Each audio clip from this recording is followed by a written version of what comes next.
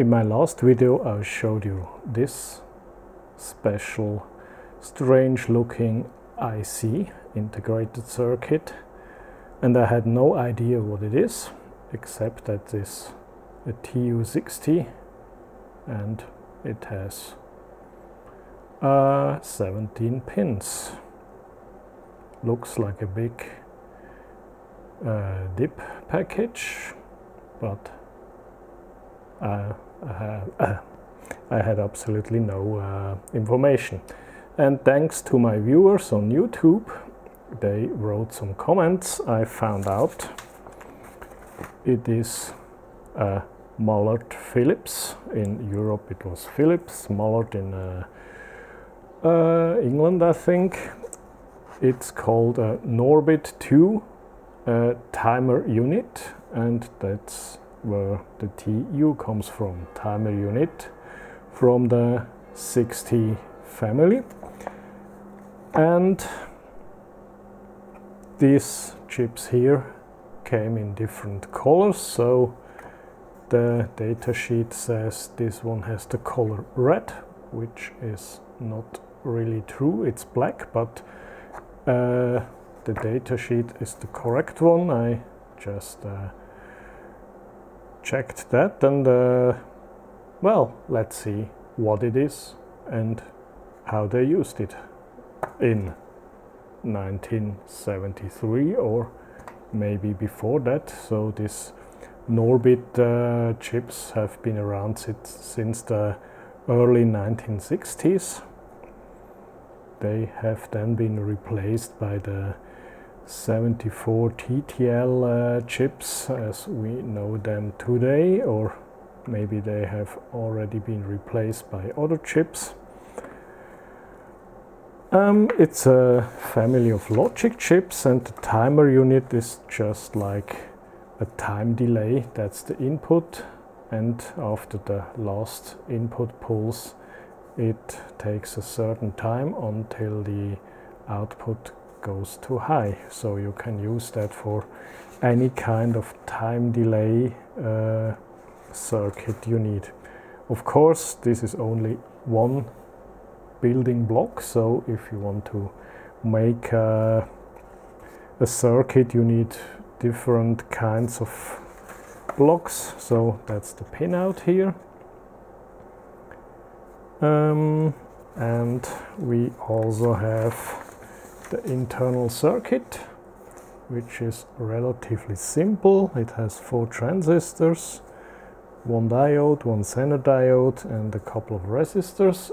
And I'm pretty sure if we open this case, we will see all these components in discrete cases.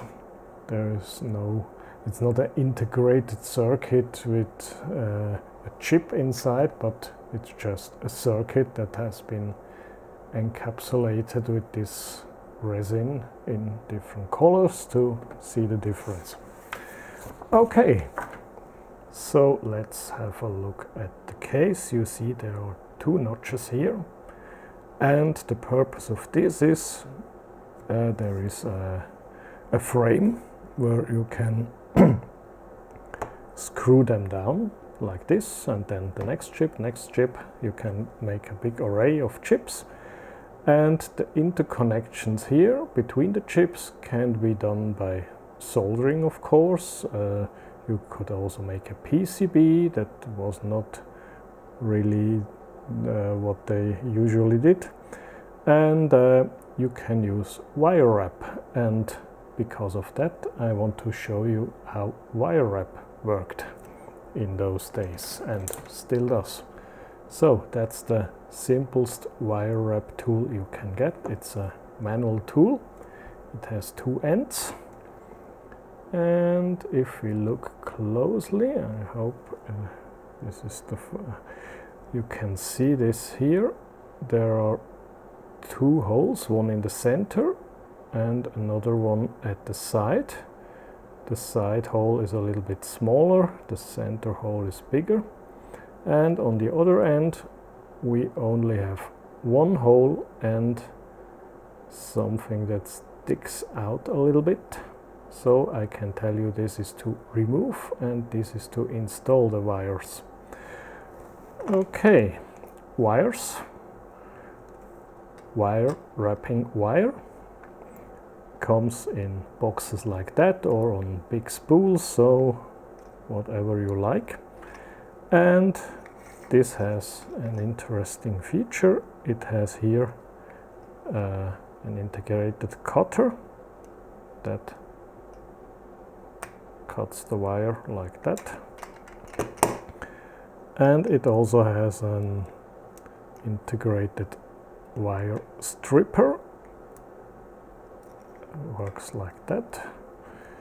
It's just a small piece of metal with a slot in it that is exactly the diameter of the inner wire, and it cuts through the insulation, and then you pull it back and it's not insulated anymore.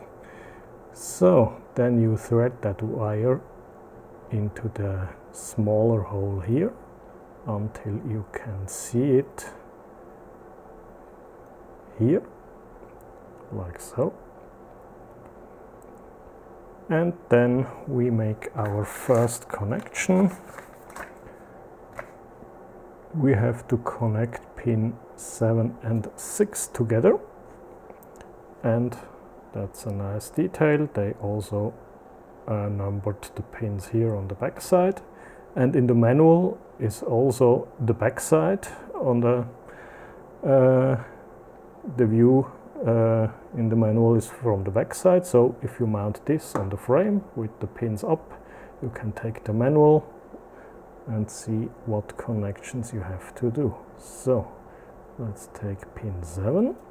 The pin goes in the bigger hole, and then you wrap that around like that. Makes a perfect connection. Now, of course, there are other tools like this one. This is the stripper here and the cutter here. So we can use that to strip and cut almost in the same moment. You see, I only left a short piece of insulation there. And of course we also have other wrapping tool like this one.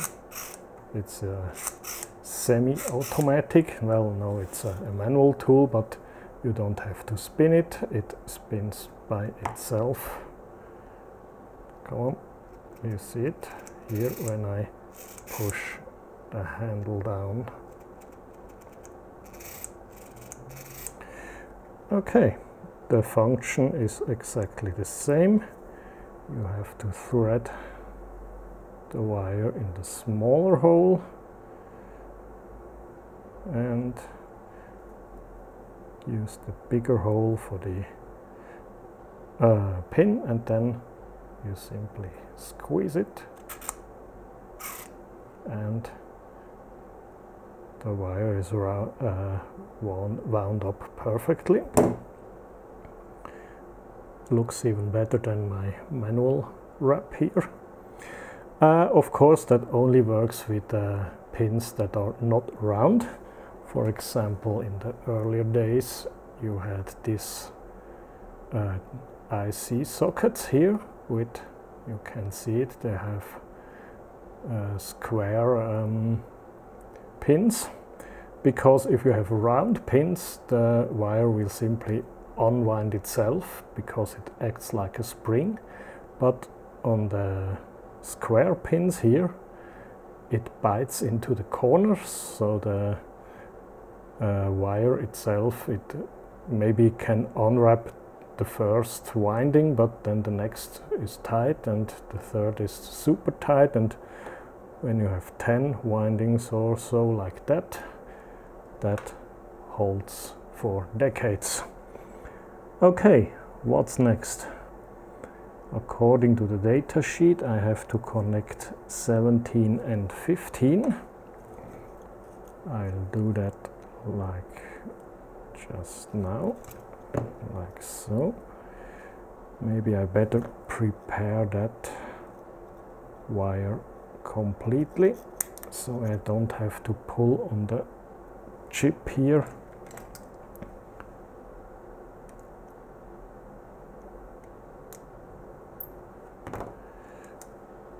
There are certainly better tools than this, but it works. There have also been full automatic wrap pistols with the wire inside, so you only have to get the pin you want to wrap around, press a button, and there are also electric models. Okay, one. So I set 17 to 15.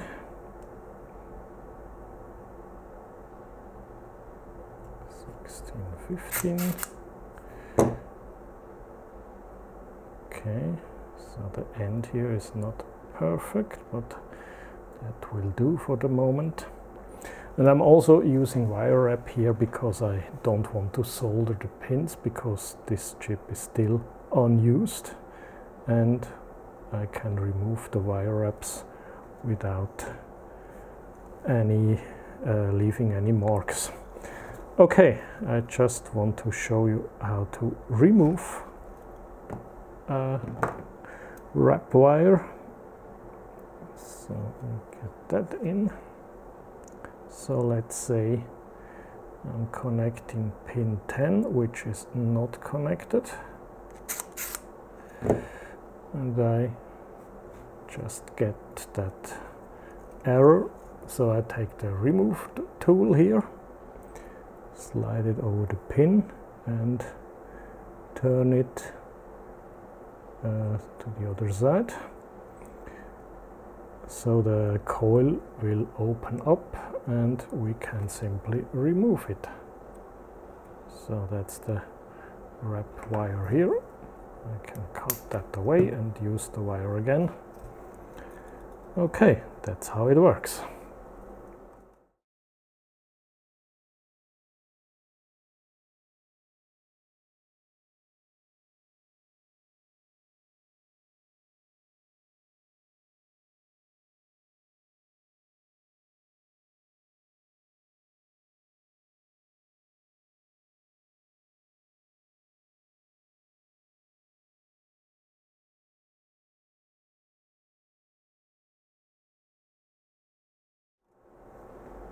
Okay, then let's hook it up and see how it works.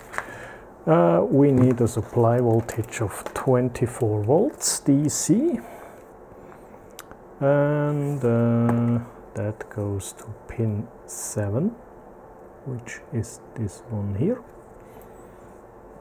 Then we have ground on pin 9, and we need an output, so I'm going to my oscilloscope, connecting ground here, and output is number 14. That's the one here. You see I have added a capacitor and a resistor. The capacitor has 1 microfarad, the resistor has 220k, and according to the data sheet the resistor should be between 100k and 1.1 meg, and the capacitor should be less than 60 microfarad. Well, yes. Output, we also need an input. No, we first need power. Okay. And that. So I show you what happens. So I'm connecting the input to 5 volts. Input is only input is 0 to 7.2 volts, so 5 volt is right in the center of that. And I'm disconnecting and the output goes up. So let me show you that. This is the situation when nothing is connected. We have on the upper channel output, which is high right now. Low would be about here.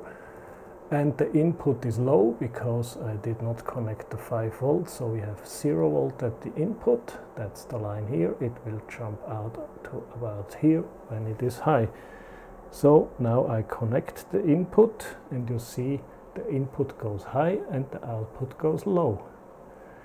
And when I disconnect the input again, now you see the input goes down and after a time delay the output goes up. So that's the function of this chip. It makes a time delay between the negative edge of the input and the output. The time delay is determined by what resistor and what capacitors you use, and it is retriggerable. So if I give different impulses or more impulses here, so after the last impulse, after the time delay, output goes high. That means this chip is working. Almost 50 years, no, 45 years after it was built. And well, that's it. Thanks for watching.